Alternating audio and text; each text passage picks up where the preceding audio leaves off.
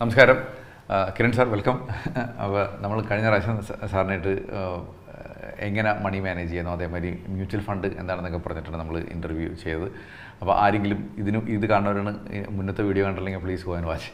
അപ്പോൾ ഇന്ന് നമ്മൾ സംസാരിക്കും വേണം മ്യൂച്വൽ ഫണ്ട് എന്ന് പറയുമ്പോൾ വളരെ വ്യത്യസ്തമായിട്ടുള്ള മ്യൂച്വൽ ഫണ്ടുകളുണ്ട്. ഇപ്പോൾ ഡിഫറെൻറ്റ് കമ്പനികളുണ്ട്. ഓരോ കമ്പനിക്കും ഇപ്പോൾ ഇക്വിറ്റി സ്കീമുണ്ട്, ഡെറ്റ് സ്കീമുണ്ട്, ബാലൻസ് സ്കീമുണ്ട്, ഇങ്ങനെ പല ഡിഫറെൻറ്റ് സ്കീമുകളുണ്ട്. ഇതിന് ഇക്വിറ്റിയിൽ നോക്കുകയാണെങ്കിൽ തന്നെ നമുക്ക് അതിൽ തന്നെ കുറേ ടൈപ്പ് ഓഫ് ഫണ്ടുകളുണ്ട്. അപ്പോൾ സാറിൻ്റെ ഒരു ഫണ്ട് മാനേജർ ആംഗിളിൽ നോക്കുകയാണെന്നുണ്ടെങ്കിൽ എങ്ങനെ ഇക്വിറ്റി മ്യൂച്വൽ ഫണ്ടുകളെ തരംതിരിക്കാം? ഞാൻ യൂഷ്വലി ഒരു 3 രീതിക്ക് നോക്കുന്നത്, 3 ഡയമെൻഷൻസ് എന്ന് പറയാം നമുക്ക്. ഒന്ന് സൈസ് ബേസ്ഡ് ക്ലാസിഫിക്കേഷൻ, കമ്പനികളുടെ വലിപ്പം പ്രകാരം. അതായത് ഒരു കമ്പനിയുടെ വാല്യൂ അതിന് നമ്മൾ മാർക്കറ്റ് ക്യാപിറ്റലൈസേഷൻ എന്ന് പറയാം. അപ്പം ഇന്ത്യത്തെ മൊത്തം എല്ലാ കമ്പനികളും നമ്മൾ നോക്കുകയാണെങ്കിൽ, ഒരുമിച്ച് നോക്കുകയാണെങ്കിൽ ലിസ്റ്റഡ് ആയിട്ടുള്ള കമ്പനികൾ അറൗണ്ട് 70-20-10 അതാണ്. അതായത് 70% ലാർജ് ക്യാപ് കമ്പനീസിലായിരിക്കും, വലിയ കമ്പനികളിലായിരിക്കും അതിൻ്റെ ലാർജ് ക്യാപ്പ്. ഇപ്പോൾ മാർക്കറ്റ് ക്യാപിറ്റലൈസേഷൻ എന്ന് വെച്ചാൽ ഒരു കമ്പനിയുടെ മൊത്തം വില. അതെ, അല്ല നമുക്ക് എല്ലാവർക്കും മനസ്സിലാൻ വേണ്ടി പറഞ്ഞത്. പിന്നെ ഉള്ളത്, അതായത് നമ്മളിപ്പം പച്ചക്കറി മേടിക്കാൻ പോയി നിൽക്കുക, കുറേ തക്കാളിയുടെ വില വേറെ ലെവലാണ്. തക്കാളിയും കറിവേപ്പിലയും എല്ലാം കുറച്ച് ഇമ്പോർട്ടഡ് റോയൽ ഗാല ആപ്പിൾ എല്ലാം മേടിച്ചു. അപ്പം ഓരോ ഐറ്റത്തിൻ്റെ വില നോക്കുകയാണെങ്കിൽ ഒരുപക്ഷെ ഈ ആപ്പിളും ഫ്രൂട്ട്സിനായിരിക്കും അതിൻ്റെ ഒരു ലാർജ് പാർട്ട് ഓഫ് ദ വില വരിക. കറിവേപ്പിലൊക്കെ ആയിരിക്കും ഏറ്റവും കുറച്ച് വില, 10 രൂപയ്ക്ക് കുറച്ച് മല്ലിയിലും കറിവേപ്പിലയും കിട്ടും. അപ്പോൾ അതുപോലെ തന്നെ നമ്മുടെ ഏറ്റവും കൂടുതൽ വാല്യൂ നിൽക്കുന്നത് ലാർജ് ക്യാപ് യൂണിവേഴ്സിലാണ്. ഓൾമോസ്റ്റ് 70% മാർക്കറ്റിൻ്റെ വാല്യൂ ലാർജ് ക്യാപ്പ് ആയിരിക്കും. പിന്നെ ഒരു 20% മിഡ് ക്യാപ്പ് ആയിരിക്കും, 10% സ്മോൾ ക്യാപ്പ് ആയിരിക്കും. ആ ഒരു സൈസ് പ്രകാരം പല കോമ്പിനേഷൻ ഉണ്ട്. Large cap only fund, mid cap only fund, small cap only fund. പിന്നെ അതിൻ്റെ കോമ്പിനേഷനും ആവാം, ലാർജും മിഡും അല്ലെങ്കിൽ മിഡ് ആൻഡ് സ്മോൾ, ആ രീതിക്ക് പോകാം. ഇതിൻ്റെ ഇമ്പോർട്ടൻസ് എന്താണെന്ന് വെച്ചാൽ, ലാർജ് ക്യാപ്പിൽ പൊതുവെ വളരെ എസ്റ്റാബ്ലിഷ്ഡ് ആയിട്ടുള്ള പ്രൂവൺ സേഫ് കമ്പനികളാണ്. എന്ത് വന്നാലും അത്ര അഫക്റ്റ് ആവില്ല. ഇപ്പോൾ എക്കണോമി ഭയങ്കര ഒരു റിസഷനിൽ പോയാലും കുറച്ച് കാലം കുറച്ച് പ്രോഫിറ്റൊക്കെ സ്ലോ ആവും, എങ്കിലും നമുക്ക് ഭയമില്ല. കുറച്ച് കഴിഞ്ഞ് എക്കണോമി റിക്കവർ ആകുമ്പോൾ ഈ ബിസിനസ്സൊക്കെ വീണ്ടും സ്ട്രോങ് ആയിട്ട് വരും. അപ്പോൾ ആ ഒരു കോൺഫിഡൻസ് ഉണ്ടാവും. അതിൻ്റെ മറ്റേ എൻഡ് നോക്കുകയാണെങ്കിൽ സ്മോൾ ക്യാപ്പ് നോക്കുമ്പം പൊതുവേ എമർജിങ് ബിസിനസ് ആയിരിക്കും. എല്ലാം ഒന്നും അത്ര പ്രൂവൺ ബിസിനസ് ആയിരിക്കില്ല. നമുക്കൊരു 100% ഷുവർ ഇല്ല, ഒരു ഭയങ്കരമായിട്ടുള്ളൊരു ക്രൈസിസ് വന്നു കഴിഞ്ഞാൽ ഈ ബിസിനസ്സൊക്കെ അതേ രീതിയിൽ ഉണ്ടാവുമെന്ന്. അപ്പോൾ സ്മോൾ ക്യാപ്പ് കുറച്ച് കൂടുതൽ വോളറ്റൈൽ ആവും. ജനറലി നമ്മൾ എക്കണോമിനെ കുറിച്ചൊക്കെ കുറച്ച് കോൺഫിഡൻ്റ് ആയിട്ട് ഇരിക്കുകയാണെങ്കിൽ നമുക്ക് സ്മോൾ ക്യാപ്പിൽ ഒരുപാട് എക്സ്പോഷർ എടുക്കാം. പക്ഷേ നമുക്ക് കുറച്ച് ഭയമാണ്, ഇപ്പോൾ ഈ രാജ്യം എങ്ങടെ പോകുന്നതെന്ന് ഒരു ധാരണയില്ല. അങ്ങനെയൊക്കെ അൺഷുവർ ആവുകയാണെങ്കിൽ നമുക്ക് കുറച്ച് റെഡ്യൂസ് ചെയ്യണം അങ്ങനത്തെ എക്സ്പോഷർ. അതേപോലെ നമ്മൾ ഇതിലൊരു കമ്പനിയിൽ അത്ര കോൺഫിഡൻ്റ് അല്ലാത്ത കാരണം പൊതുവെ ഒരു പോർട്ട്ഫോളിയോ അപ്രോച്ച് കൂടുതൽ ഇമ്പോർട്ടൻ്റ് ആണ്. സ്മോൾ ക്യാപ്പിൽ എപ്പോഴും ഒരു ബാസ്ക്കറ്റ് ഓഫ് സ്റ്റോക്സ് അല്ലെങ്കിൽ കുറച്ച് അധികം കമ്പനീസ് നമ്മൾ ഓൺ ചെയ്യണം. വേറെ ഒരു ലാർജ് ക്യാപ്പിലാണെങ്കിൽ നമുക്ക് ഒരു ഇന്ത്യത്തെ ഒരു 2-3 ഏറ്റവും ഇഷ്ടപ്പെട്ട കമ്പനി ഓൺ ചെയ്താലും അത്ര മോശമായിട്ടൊന്നും സംഭവിക്കില്ല എന്ന് നമുക്കൊരു ഉറപ്പുണ്ട്. അപ്പോൾ അതാണ് ആ സൈസ് കാറ്റഗറൈസേഷൻ. വലിയ കമ്പനികളാകുമ്പോൾ കുറച്ചും കൂടി സേഫാണ്. ചെറിയ കമ്പനികളാകുമ്പോൾ ഓപ്പർച്യൂണിറ്റി ഉള്ള പോലെ തന്നെ അത്രയും റിസ്ക്കും അതിൽ റിസ്ക് ഉണ്ട്. പക്ഷേ ചില സമയങ്ങളിൽ ഈ ചെറിയ കമ്പനികൾ ഒരു റിക്കവറിങ് എക്കോണമി, ഭയങ്കര കഷ്ടകാലം കഴിഞ്ഞിട്ട് രാജ്യം പെട്ടെന്ന് ഇമ്പ്രൂവ് ആണ്. അപ്പോൾ ഈ കമ്പനികൾ ഒരുപാട് ബീറ്റൺ ഡൗൺ ആണ്. അപ്പോൾ അവർ വളരെ ചീപ്പായിരിക്കും. അപ്പോൾ അങ്ങനത്തെ ഒരു സമയത്തൊക്കെ ഇത് ഭയങ്കരമായിട്ട് റിട്ടേൺ തരും. അപ്പം ചില സമയങ്ങളിൽ ഇത് ബെറ്ററായിട്ട് പെർഫോം ചെയ്യും. പക്ഷേ നമുക്ക് അതിനെക്കുറിച്ചൊന്നും ഒരുപാട് ചിന്തിക്കേണ്ട. ഒരു സേഫായിട്ട് വരും. വളരെ ലോങ് ടേം ആണെങ്കിൽ എപ്പോഴും കോർ പോർട്ട്ഫോളിയോ എപ്പോഴും ഒരു ലാർജ് ക്യാപ്പ് അല്ലെങ്കിൽ ഫ്ലെക്സി ക്യാപ്പ് ടൈപ്പ് ഒരു സ്ട്രാറ്റജിയാണ് ബെസ്റ്റ്. അതിൻ്റെ കൂട്ടത്തിൽ നമുക്ക് എക്സ്ട്രാ ഈ ഫ്ലേവേഴ്സ് എല്ലാം ആഡ് ചെയ്യാം. അത് സൈസ് ബേസ്ഡ് കാറ്റഗറൈസേഷൻ. ഇനി രണ്ടാമത്തത് സ്റ്റൈൽ ബേസ്ഡ് കാറ്റഗറൈസേഷൻ. സ്റ്റൈൽ എന്ന് പറഞ്ഞാൽ ജനറലി ഒരു സ്റ്റൈൽ എന്ന് പറയുന്നത് ഗ്രോത്ത് ഇൻവെസ്റ്റിങ്, വേറൊരു സ്റ്റൈൽ എന്ന് പറയുന്നത് വാല്യൂ ഇൻവെസ്റ്റിങ്. ഇതിൻ്റെ രണ്ടിൻ്റെയും ഒരു മിക്സാണ് ബ്ലെൻഡഡ് സ്റ്റൈൽ എന്ന് പറയുന്നത്. അപ്പം ഈ ഗ്രോത്ത് സ്റ്റൈൽ എന്ന് പറഞ്ഞാൽ ഇപ്പം ഞങ്ങൾ ഇൻറ്റേർണലി ഞങ്ങൾ നോക്കുമ്പോൾ പോലും ഞങ്ങളുടെ ഒരു ഫ്രെയിം വർക്ക് ഉണ്ട്. ഞങ്ങൾ അതിന് QGSV എന്ന് പറയും, ക്വാളിറ്റി, ഗ്രോത്ത്, സസ്റ്റൈനബിലിറ്റി, വാല്യുവേഷൻ. അപ്പം നമുക്ക് വേണ്ടത് നമ്മൾ ഇടുന്ന പൈസ ഗ്രോ ചെയ്യണം, അതിനൊരു റിട്ടേൺ വരണം. അതാണ് നമ്മുടെ ഇത്. അത് 2 രീതിയിൽ അപ്രോച്ച് ചെയ്യാം. ഒന്ന്, ഈ കമ്പനീസ് തന്നെ ഭയങ്കരമായിട്ട് ഗ്രോ ചെയ്യും. പക്ഷേ വേറൊരു ആസ്പെക്റ്റും കൂടിയുണ്ട്. നമ്മൾ ഈ കമ്പനിയിൽ ഒരു വില കുറഞ്ഞ് മേടിച്ചാലേ നമുക്ക് അതിന് റിട്ടേൺ വരുള്ളൂ. അപ്പോൾ എപ്പോഴും ഒരു ട്രേഡ് ഓഫ് ഉണ്ട്. ഒന്നല്ലെങ്കിൽ നല്ല ഗ്രോത്ത് ഉള്ളൊരു കമ്പനീനെ കുറച്ച് എക്സ്ട്രാ വില കൊടുത്ത് നമുക്ക് മേടിക്കാം. പക്ഷേ കമ്പനി നന്നായി ഗ്രോ ചെയ്യും, പെർഫോം ചെയ്യും, അതിൽ നിന്ന് പൈസ വരും. അപ്പോൾ ചില പോർട്ട്ഫോളിയോസ് അല്ലെങ്കിൽ ചില മാനേജേഴ്സിന് അങ്ങനെ ഒരു സ്റ്റൈലാണ് ഇഷ്ടം. അപ്പോൾ അത് ഗ്രോത്ത് ഇൻവെസ്റ്റിംഗ് എന്ന് പറയും. ഇത് വിലനേക്കാളും ഇപ്പം ചീപ്പിനേക്കാളും കൂടുതൽ ഇപ്പോൾ വില കുഴപ്പമില്ല, പക്ഷേ ഇതിന് ഗ്രോത്തിന് ഫ്യൂച്ചറിൽ ഒരുപാട് നല്ല ഗ്രോത്ത് ഉണ്ട്, നല്ല പൊട്ടൻഷ്യൽ ഉണ്ട്. അപ്പം കുറച്ച് വില എന്ന് പറയുന്നത് ഒരു ചില മെട്രിക്സ് ആണ്. അത് പ്രൈസ് ടു ഏർണിങ്സ് റേഷ്യോ എന്നൊക്കെ ചില മെട്രിക്സും ചില സംഭവങ്ങളൊക്കെ നമ്മൾ നോക്കും. പക്ഷെ അപ്രോച്ച് അതാണ്. എനിക്ക് നല്ല നല്ല ഗ്രോത്ത് ഉള്ള വിന്നേഴ്സ് ഭാവിയിൽ പെട്ടെന്ന് ഗ്രോത്ത് ഉണ്ടാവും. ഇപ്പോഴത്തെ വില പൊതുവെ ഇവിടെ നിന്ന് ഫർദർ ഗ്രോത്ത് ഉണ്ടാവും. അത് ആ ടൈപ്പ് ഇൻവെസ്റ്റിംഗ്. വാല്യൂ ഇൻവെസ്റ്റിംഗ് എന്ന് പറഞ്ഞാൽ അതിൻ്റെ ഒരു എക്സ്ട്രീം ഇതാണെങ്കിൽ മൊത്തം കമ്പനിക്ക് നോക്കുമ്പോൾ ഒരു ഫ്യൂച്ചറും കാണുന്നില്ല, ഭയങ്കര കഷ്ടകാലമാണ്. ഇപ്പോൾ ഒരു ഉദാഹരണം പറയുകയാണെങ്കിൽ ഒരു ഡീസൽ എഞ്ചിൻ ഉണ്ടാക്കുന്ന ഒരു കമ്പനി, ഇപ്പം ഞാൻ പറയുകയാണ് അടുത്തൊരു 10 വർഷം കൊണ്ട് ഗവൺമെൻറ് ഇപ്പോൾ ഡീസൽ ബാൻ ചെയ്ത് എല്ലാം ബാറ്ററി പവറും റിന്യൂവബിൾ പവറും ആക്കാൻ പോവാണ്. ഡീസലിന് ഇനി ഫ്യൂച്ചറേ ഇല്ല. അപ്പം അങ്ങനത്തെ ഒരു കമ്പനി, അതിൽ നിങ്ങൾ എന്ത് വാല്യൂ കാണുന്നത്? അങ്ങനത്തെ ഒരു കമ്പനിക്ക് അപ്പോഴും ഈ അടുത്ത 10 വർഷം ഈ കമ്പനിയിൽ നിന്ന് ക്യാഷ് വന്നുകൊണ്ടിരിക്കില്ലേ, ബാക്കിയുള്ള അതുവരെ ആൾക്കാർ മേടിച്ചുകൊണ്ടിരിക്കും. അതൊന്ന്. 2, മേ ബി ഈ കമ്പനി അതിൻ്റെ സൈഡിൽ വേറെ എന്തെങ്കിലും ചെയ്യുന്നുണ്ട്. അവർ may be gas engine ഉണ്ടാക്കുന്നുണ്ടാവും, battery എന്തെങ്കിലും ചെയ്യുന്നുണ്ടാവും. അവർ വേറെ എന്തെങ്കിലും, കാരണം അവരും അവരുടെ നിയർ ഡെത്ത് കണ്ടുകൊണ്ടിരിക്കുകയാണ്. അപ്പം അതിനായിട്ട് അവർക്ക് പലതും ചെയ്യാൻ പറ്റും. അല്ലെങ്കിൽ ചിലപ്പോൾ ഈ ഒരു വീക്ക്നെസ് ഒരു ടെമ്പററി ഫേസ് ആയിരിക്കും. അത് കഴിഞ്ഞിട്ട് ചിലപ്പോൾ കുറേ ഉണ്ടാവും. ഇപ്പം നമ്മൾ ഈ കോൾ ഇങ്ങനെ ഒരു 5 വർഷം മുമ്പേ ഉണ്ടായിരുന്നു, ഈ കോൾ ഈസ് ഡെഡ് എന്ന് പറഞ്ഞൊരു തീസ്. കോൾ ബേസ്ഡ് ആയിട്ടുള്ള ഒന്നും നമ്മൾ ഇനി ഭൂമിയിൽ ക്രിയേറ്റ് ചെയ്യില്ല, കാരണം കോൾ പൊല്യൂട്ടിങ് ആണെന്ന് പറഞ്ഞിട്ട്.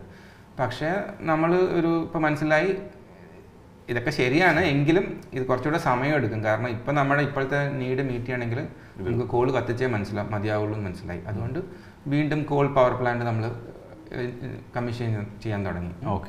അപ്പം ചില സമയത്ത് മാർക്കറ്റ് ചില കമ്പനികളെ കുറിച്ച് ഭയങ്കരമായിട്ട് പെസിമിസ്റ്റിക് ആവും. ഈ കമ്പനി ഒരു ലക്ഷ്യമില്ല, ഇനി ഒരു ഫ്യൂച്ചറും ഇല്ല. അത് അതിൻ്റെ പ്രൈസിന് റിഫ്ലക്റ്റഡ് ആയിരിക്കും. അതുകൊണ്ട് ആർക്കും ഇത് തൊടാൻ താല്പര്യമില്ല, ആർക്കും വേണ്ട, ചീപ്പിന് കിട്ടും. അപ്പോൾ ചീപ്പ്, ഇത് ഡിസ്കൗണ്ടഡ് കമ്പനീസാണ്. അപ്പോൾ നമ്മൾ പറയുക ഓക്കെ ഇവർ വിചാരിക്കുന്നത് അത്രയും മോശമല്ല ഇതിൻ്റെ ഫ്യൂച്ചർ, കുറച്ചുകൂടെ ബെറ്റർ ആയിരിക്കും എന്ന് പറയുക. നമ്മൾ വാല്യൂ ചെയ്യുമ്പം അതിൽ വാല്യൂ ഉണ്ട്. അതാണ് വാല്യൂ സ്റ്റൈൽ ഓഫ് ഇൻവെസ്റ്റിംഗ്. പലരും അതൊരു ബ്ലെൻഡഡ് സ്റ്റൈലാണ്, ഇതിൻ്റെ രണ്ടിൻ്റെ നടുക്കുള്ള ഒരു അപ്രോച്ചാണ് പല പോർട്ട്ഫോളിയോസിലും കാണുക. അതാണ് 3 style of investing. Very good. അപ്പോൾ ഈ ഒരു കൺസെപ്റ്റിൽ ശരിക്കും പറഞ്ഞു കഴിഞ്ഞാൽ ഒരു ഫണ്ട് മാനേജറുടെ കോളാണ്. ഞാൻ എത്രമാത്രം ആ ഫണ്ട് മാനേജറുടെ പ്രിഫറൻസ് ആയിരിക്കും, ഞാൻ ഗ്രോത്തിലാണോ, പിന്നെ അല്ലാന്നുണ്ടെങ്കിൽ ഇപ്പോൾ വാല്യൂ ഫണ്ട് എന്ന് പറഞ്ഞാൽ വാല്യൂ ഇങ്ങനത്തെ വാല്യൂ പിക്കുകളായിരിക്കും കൂടുതലും എടുക്കുന്നത്. ഫണ്ട് മാനേജറിൻ്റെ പ്രിഫറൻസ് അത് കുറച്ചുകൂടെ ചിലവരുടെ ഒരു പേഴ്സണാലിറ്റി ട്രേറ്റും ഉണ്ട് അതിൽ. ചിലവർക്ക് എപ്പോഴും നല്ലൊരു be in the happening side of the world. ചിലവർക്ക് I M okay to B alone, എനിക്ക് ഒറ്റയ്ക്ക് ആർക്കും ഇഷ്ടമല്ലാത്ത സ്ഥലത്ത് ഞാൻ പോകാൻ റെഡിയാണ്, ഐ ഡോണ്ട് കെയർ, ആ ഒരു ടൈപ്പ് ഒരു ടെമ്പറമെൻ്റ് ഉള്ള ആൾക്കാരുണ്ട്. കുറച്ച് നമ്മുടെ പേഴ്സണാലിറ്റിയും റിഫ്ലക്റ്റഡ് ആവും ഈ സ്റ്റൈൽസിലൊക്കെ. അപ്പോൾ ഒരു ഫണ്ട് മാനേജർ തോട്ട് പ്രോസസ്സ് ഭയങ്കരമായിട്ട് ഇതിനെ എഫക്റ്റ് ആവുന്നുണ്ട്. ഒരു നാച്ചുറൽ ഫിറ്റ് ഉണ്ട് അതിൽ പലപ്പോഴും. പിന്നെ മൂന്നാമത്തെ ആസ്പെക്ട് എന്ന് പറഞ്ഞത് അതൊരു തിമാറ്റിക് ലെൻസ് കൊണ്ട് നമുക്ക് മാർക്കറ്റിനെ നോക്കാം. ഇപ്പോൾ മാർക്കറ്റിലുള്ള എല്ലാ തീംസും നമ്മൾ ഒരുമിച്ച് പ്ലേ ചെയ്യുകയാണെങ്കിൽ അത് that is A normal diversified fund. പക്ഷേ മാർക്കറ്റിൽ പല തീമുണ്ട്. ഇപ്പോൾ ഒരു ബേസിക് ലെവലിൽ സെക്ടർ തന്നെ ഒരു തീമാണ്. Financial sector, capital goods sector, അതൊരു സെക്ടറാണ്, സെക്ടർ എന്ന് നമ്മൾ വിളിക്കും. പക്ഷേ വേറെ തീംസ് ഉണ്ടാവും. ഇപ്പോൾ എക്സ്പോർട്സ് ഫ്രം ഇന്ത്യ അതൊരു തീമാണ്. അതിൽ നമ്മുടെ ഐ ടി എക്സ്പോർട്ട് ഉണ്ടാവാം, മാനുഫാക്ചറിങ് എക്സ്പോർട്ട് ഉണ്ടാവാം. ഇപ്പം ഇന്ത്യൻ കറൻസി കൊളാപ്സ് ആവുകയാണെങ്കിൽ എക്സ്പോർട്ട് ആസ് എ തീം ഭയങ്കരമായിട്ട് നന്നായി വരും, കാരണം നമുക്ക് ഡോളറിൻ്റെ വാല്യൂ കൂടും. അപ്പം at A basic level diversified fund നമ്മൾ മാർക്കറ്റിൽ എല്ലാ തീംസും പ്ലേ ചെയ്യുന്നു. പക്ഷേ നമ്മൾ ഇടയ്ക്ക് നമുക്കൊരു വ്യൂ ഉണ്ട്, ഇപ്പോൾ ഈ ഒരു തീം ഭയങ്കരമായിട്ട് സ്ട്രോങ് ആവാൻ പോവാണ്. ഇപ്പോൾ സാറിനൊരു വ്യൂ ഉണ്ട്, ഭയങ്കര ഇന്ത്യൻ കറൻസി തകരാൻ പോകണമെന്നിരിക്കുക. അപ്പോൾ എനിക്ക് എക്സ്പോർട്ട് കമ്പനികൾ മാത്രം ഓൺ ചെയ്താൽ മതി. അപ്പോൾ എനിക്കൊരു പ്രോഡക്റ്റ് വേണം, എനിക്ക് export from India as A theme കളിക്കണം. അപ്പം തിമാറ്റിക് ഫണ്ട് നമുക്ക് അങ്ങനത്തെ ഓരോ എക്സ്ട്രാ മസാല തരും. ഇത് സാധാരണ ബിരിയാണി ഉണ്ടാക്കാൻ നമ്മുടെ കോർ അലൊക്കേഷൻ, അതിൻ്റെ സൈഡിൽ നമുക്ക് എക്സ്ട്രാ വല്ലോ വേറെ എന്തെങ്കിലുമൊക്കെ ചേർക്കണമെങ്കിൽ ഇങ്ങനത്തെ തിമാറ്റിക് ഫണ്ട് അതിൻ്റെ കൂടെ വന്ന് ഒരു എക്സ്ട്രാ പഞ്ച് തരും നമ്മുടെ. അപ്പോൾ ഇപ്പോൾ ഒന്ന് രണ്ട് തീം പറയാമോ? ഇപ്പോൾ മേക്ക് ഇൻ ഇന്ത്യ പോലത്തേക്ക് അതൊക്കെ തീമല്ലേ? ഇപ്പം ഞാൻ റൺ ചെയ്യുന്നൊരു പ്രോഡക്റ്റ് ഉണ്ട്, ഇന്ത്യ ഓപ്പർച്യൂണിറ്റീസ് ഫണ്ട് എന്ന് പറഞ്ഞിട്ട്. അതിൽ ഞങ്ങളിപ്പോൾ 3 തീം കളിക്കുന്നുണ്ട്. ഒന്ന് വന്നിട്ട് മേക്ക് ഇൻ ഇന്ത്യ, വേറെ ഒന്ന് വന്ന് സസ്റ്റൈനബിൾ ലിവിങ്. അത് മോസ്റ്റ്ലി എനർജി ട്രാൻസിഷൻ, അതായത് നമ്മൾ ഈ ഫോസിൽ ഫ്യൂവൽസിൽ നിന്ന് ക്ലീൻ ഫ്യൂവൽസിലേക്കുള്ള ട്രാൻസിഷൻ. പക്ഷേ അതിൽ വേറെ പല തീംസും ഉണ്ട്. അതിൽ റീസൈക്ലിംഗ് ഒരു തീമാണ്, സസ്റ്റൈനബിൾ ആയിട്ടുള്ള സോഷ്യൽ ഇൻക്ലൂഷൻ, അങ്ങനെ കുറേ സംഭവങ്ങളുണ്ട്. പിന്നെ മൂന്നാമത്തെ തീം ഡിജിറ്റലൈസേഷൻ. ഇങ്ങനെ 3 തീംസാണ് ഇപ്പോൾ കളിക്കുന്നത്. തീംസ് മാറ്റിക്കൊണ്ടിരിക്കും. ഇപ്പം വേറൊരു ബെറ്റർ തീം ഉണ്ടെങ്കിൽ വേറെ തീം മാറ്റാൻ ചാൻസ് ഉണ്ട്. Okay okay. അപ്പോൾ ഇതൊരു നമ്മുടെ ഒരു ഇപ്പോൾ പലർക്കും ഉള്ള 1-2 തീം ട്രെൻഡാണ് പറയണത്. ആർട്ടിഫിഷ്യൽ ഇൻ്റലിജൻസ് എന്ന് പറഞ്ഞാൽ വലിയൊരു തീമാണെന്ന് പറഞ്ഞിട്ട് പലരും നമ്മുടെ ക്ലയൻസ് ഒക്കെ പറയാറുണ്ട്. അതിലാണ് ഇനി അല്ലെങ്കിൽ ഇനി മറ്റേത് പറയും EV കാറുകൾ ഇനി അടുത്ത തീമാണെന്ന് പറഞ്ഞിട്ട് ഇങ്ങനെ പോകും. അപ്പോൾ ഇത് ഇങ്ങനെയാണ് ആൾക്കാർ തീം ഐഡൻറ്റിഫൈ ചെയ്യണത്. നിങ്ങളുടെ പോയിന്റ് ഓഫ് വ്യൂ അതാണോ? ഈ പറഞ്ഞതും ഒരു തീമിൽ പെടാമോ? പറഞ്ഞതെല്ലാം തീമിൽ പെടാം. അപ്പോൾ EV കാരൊക്കെ എൻ്റെ സസ്റ്റൈനബിൾ ലിവിങ്ങിൻ്റെ ഒരു ഭാഗമായിട്ട് വരുന്നുണ്ട്. Okay okay. ആർട്ടിഫിഷ്യൽ ഇൻ്റലിജൻസ് ഡിജിറ്റലൈസേഷൻ്റെ ഒരു ഭാഗമായിട്ട് വരുന്നുണ്ട്. Okay okay. ലാർജ് സ്കെയിലിൽ വരും. പക്ഷേ ഇന്ത്യയിൽ അപ്പോൾ ഞാൻ തീം സെലക്ട് ചെയ്യുമ്പം 3 കാര്യങ്ങൾ നോക്കുക. ഒന്ന് കൺവിക്ഷൻ, അതായത് തീം അതിൻ്റെ പുറകിൽ പല കാര്യങ്ങളും നടക്കണം, അത് നമുക്ക് ഉറപ്പ് വരുത്തണം. ഇത് ശരിക്കുള്ളൊരു റിയൽ തീമാണ്, ഇത് സഡൻ മീഡിയ ഹൈപ്പൊന്നും അല്ല. ഇതിൽ നിന്ന് പല സംഭവങ്ങളും അതെങ്ങനെ കണ്ടെത്തും? ഇപ്പോൾ ഒത്തിരി ന്യൂസ് വരുന്നുണ്ട്. അപ്പോൾ നമ്മൾ ഇതെല്ലാവരും എത്ര നന്നായിട്ട് ന്യൂസ് വായിക്കുന്നു എന്നുള്ള അനുസരിച്ചാണ് നമ്മൾ ഈ തീം പറഞ്ഞുകൊണ്ടിരിക്കുന്നത്. പക്ഷേ ആസ് എ പേഴ്സൺ ഇത് റിയൽ തീമാണെന്ന് എങ്ങനെ മനസ്സിലാക്കും? അത് നമ്മൾ ഒരു ഇൻഡസ്ട്രി നമ്മൾ നോക്കുമ്പം അത് കുറച്ച് കാലം നമ്മളത് ഫോളോ ചെയ്യുമ്പം നമുക്ക് അതിൻ്റെ പാറ്റേൺ നമുക്ക് ഐഡൻറ്റിഫൈ ചെയ്യാൻ പറ്റും. അതായത് ഇപ്പം മേക്ക് ഇൻ ഇന്ത്യ എൻ്റെ പ്രോഡക്റ്റിലെ ഏറ്റവും വലിയ തീമാണ്. ഓൾമോസ്റ്റ് 40% ഞാൻ മേക്ക് ഇൻ ഇന്ത്യയിൽ ബെറ്റ് ചെയ്തിട്ടുണ്ട്. അപ്പോൾ ഞാൻ ആ സ്പേസ് നോക്കുമ്പം ക്ലിയർ ആയ ഒരു പാറ്റേൺ ഉണ്ടായിരുന്നു. അതായത് ഗവൺമെൻറ്റിന് കൂടുതൽ മാനുഫാക്ചറിങ് ഇന്ത്യയിൽ കൊണ്ടുവരണം. ഇന്ത്യ കഴിഞ്ഞൊരു 10 വർഷം മാനുഫാക്ചറിങ് ഒരുപാട് കാര്യമായിട്ടൊന്നും നടന്നില്ല ഇവിടെ. അപ്പം ഒന്ന് വന്നിട്ട് ഗവൺമെൻറ്റിൻ്റെ സൈഡിൽ നിന്ന് തന്നെ പല സ്റ്റെപ്സ് അവർ ചെയ്തു തുടങ്ങി. അവർ കോർപ്പറേറ്റ് ടാക്സ് കട്ട് ഉണ്ടായിരുന്നു ഒരു 4-5 വർഷം മുമ്പ്, 20%. പിന്നെ ഇന്ത്യയുടെ ഒരു മാനുഫാക്ചറിങ് വേറൊരു ഇഷ്യൂ, ഇന്ത്യത്തെ ഇൻഫ്രാസ്ട്രക്ചർ ഇഷ്യൂസ് ആയിരുന്നു. സെൻട്രൽ ഗവൺമെൻറ് വളരെ കാര്യമായിട്ട് ഇൻഫ്രാസ്ട്രക്ചർ സ്പെൻഡ് ചെയ്യുന്നുണ്ടായിരുന്നു. റോഡ്, റെയില്, ഡെഡിക്കേറ്റഡ് ആയിട്ടുള്ള ഫ്രൈറ്റ് കോറിഡോർ, ഇങ്ങനെ പല സംഭവങ്ങളും അവർ ചെയ്യുന്നുണ്ടായിരുന്നു. അത് കഴിഞ്ഞിട്ട് അവർ പ്രൊഡക്ഷൻ ലിങ്ക്ഡ് ഇൻസെൻറ്റീവ്സ് എന്ന് പറഞ്ഞൊരു സംഭവം കൊണ്ടുവന്നു. അതായത് നമ്മൾ കണ്ടിന്യൂ ചെയ്യുകയാണെങ്കിൽ, ഇമ്പോർട്ട് കണ്ടിന്യൂ ചെയ്യുകയാണെങ്കിൽ ഞാൻ അതിൽ ഡ്യൂട്ടി ഇടും, അല്ലെങ്കിൽ ഞാനത് ഔട്ട്റൈറ്റ് ഞാനത് അലോ ചെയ്യില്ല.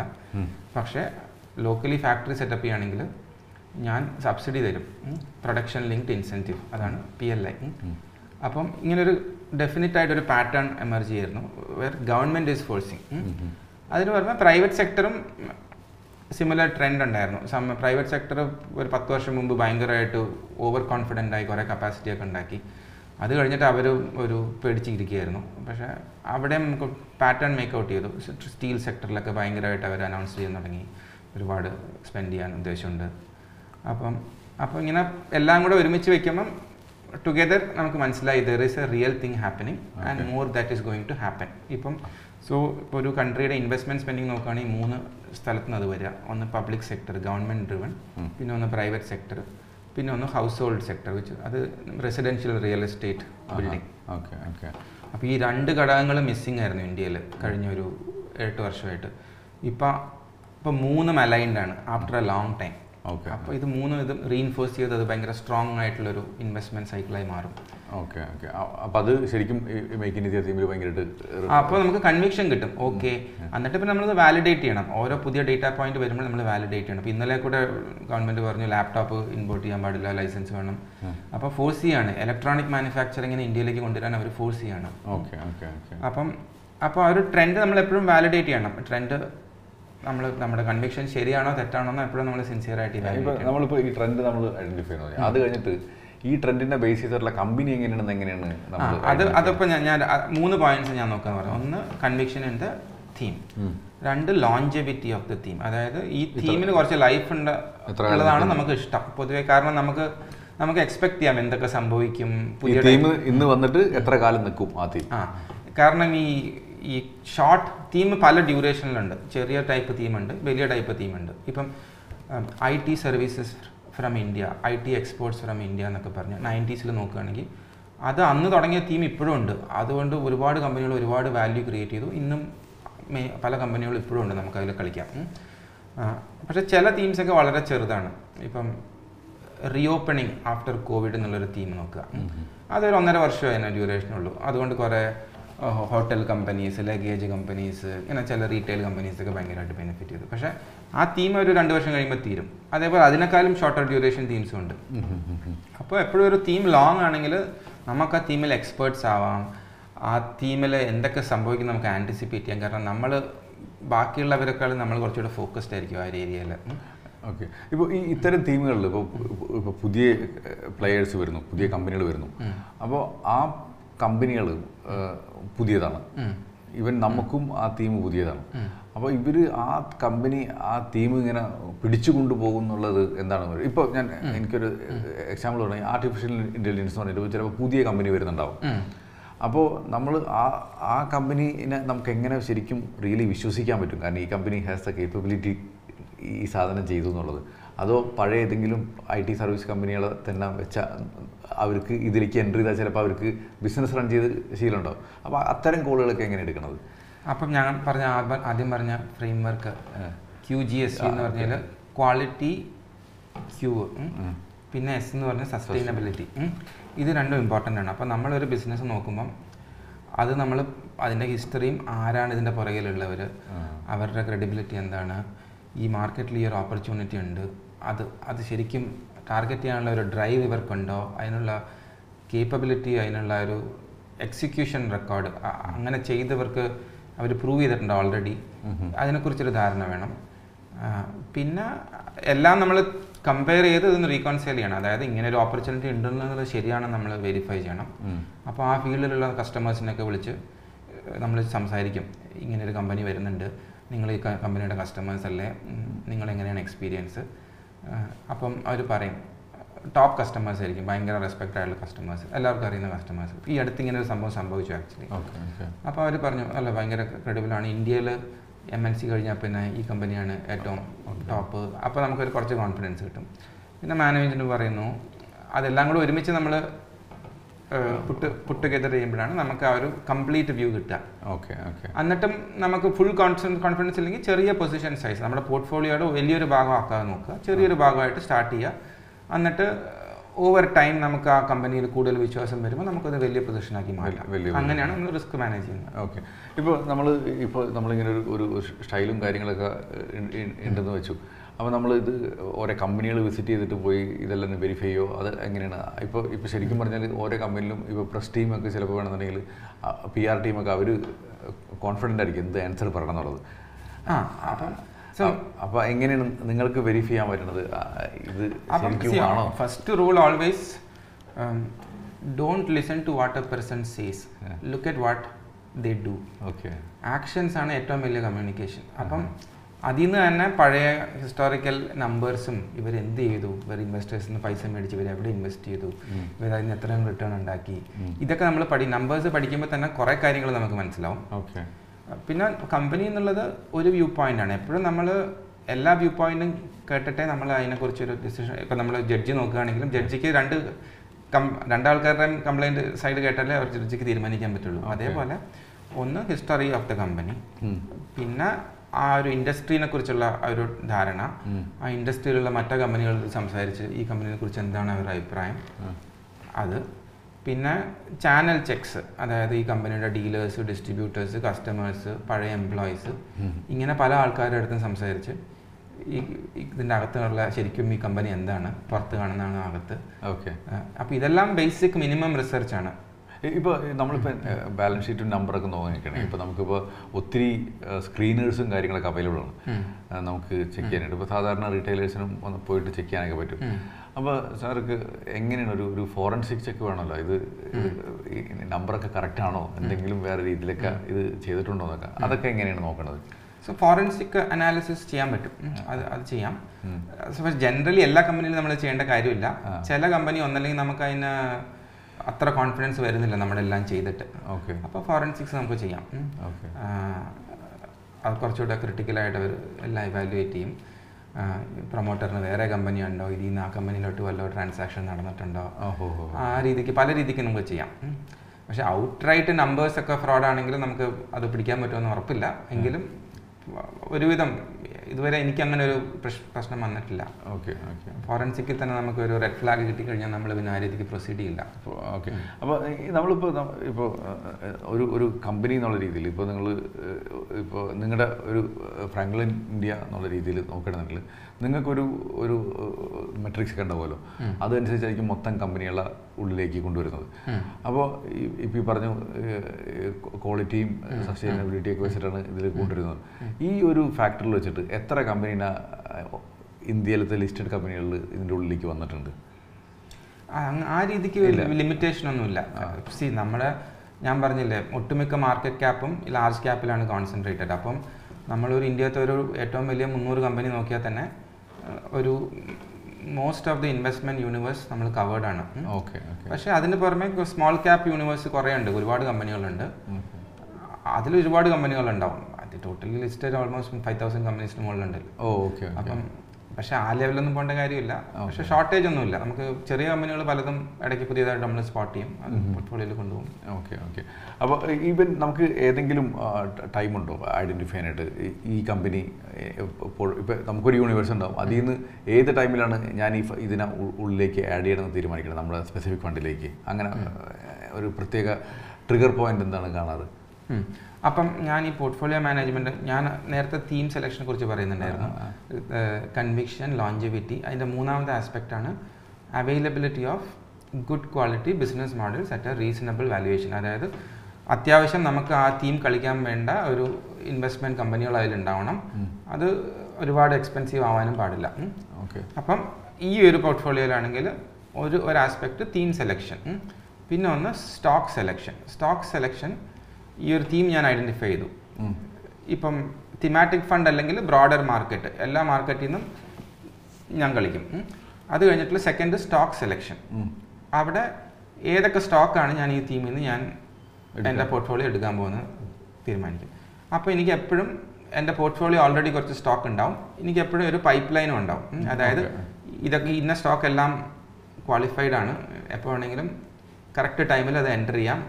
അതേപോലെ എൻ്റെ കയ്യിലിരിക്കുന്ന പോർട്ട്ഫോളിയോയിലും ചില സ്റ്റോക്സ് ഡ്യൂ ഫോർ എക്സിറ്റ് ആണ്. അതായത് ഒന്നല്ലെങ്കിൽ ആ സ്റ്റോക്ക് ഭയങ്കരമായിട്ട് വർക്കൗട്ട് ചെയ്തു, ഇനി അതിൽ നിന്ന് ഒരുപാട് പൈസ വരാൻ പോകുന്നില്ല. അല്ലെങ്കിൽ മേ ബി സ്റ്റോക്ക് ബിസിനസ് നമ്മൾ വിചാരിച്ച പോലെ നടന്നില്ല, മേ ബി അതിന് ലോസ് ബുക്ക് ചെയ്ത് പുറത്തിറങ്ങേണ്ടി വരും.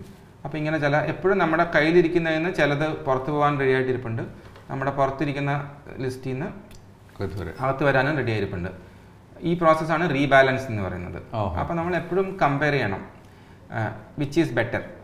അതായത് ഇന്നത്തെ തീരുമാനം ഇന്നിപ്പോൾ എൻ്റെ കയ്യിൽ ഇരിക്കുന്നതാണോ best for the next long term outcome, അതോ എൻ്റെ പുറത്തിരിക്കുന്നതാണോ നല്ലത്? അപ്പോൾ പുറത്തിരിക്കുന്നതാണ് ബെറ്റർ എങ്കിൽ എൻ്റെ കയ്യിലുള്ള സ്റ്റോക്ക് കുറച്ച് കുറയ്ക്കണം, എന്നിട്ട് പുതിയൊരു നെയിം അകത്തേക്ക് വരണം.